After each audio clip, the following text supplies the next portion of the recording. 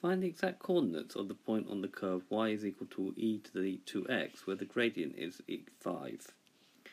So we know that if y is equal to e to the x, and we differentiate it to get the gradient function, you get itself, dy by e to the x. What we don't know how to really do, if y is equal to e to the kx, in this case e to the 2x, what do?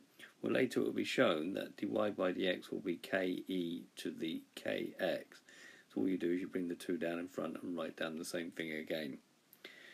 So if y is equal to e to the 2x, then dy by dx is 2e to the 2x. We require the dy by dx to be equal to 5, so we take that, put it equal to 5. So 2e to the 2x is equal to 5, and then we now solve this. We want exact coordinates, so we won't be using our calculator. First thing to do is to divide by 2. So we've got e to the 2x is 5 over 2.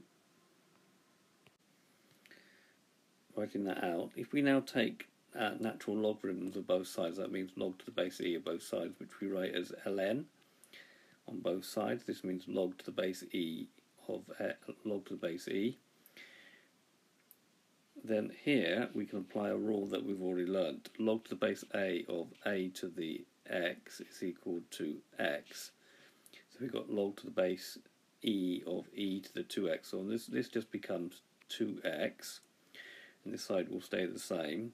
And then we'll divide by 2 or multiply by a half.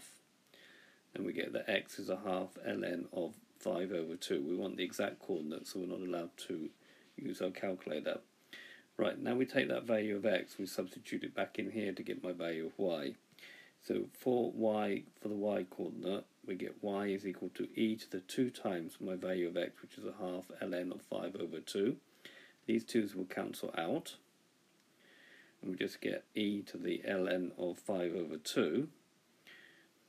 Now, we now have this rule that a to the log to the base a of x is equal to x. Well, we've got this situation here.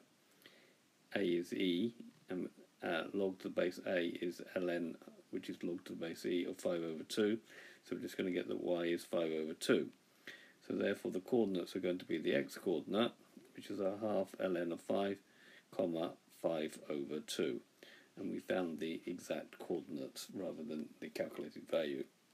Okay, this has been a video to show you how to find the coordinates where the gradient on an exponential function has a certain value. I hope you've understood, and I thank you very much for watching.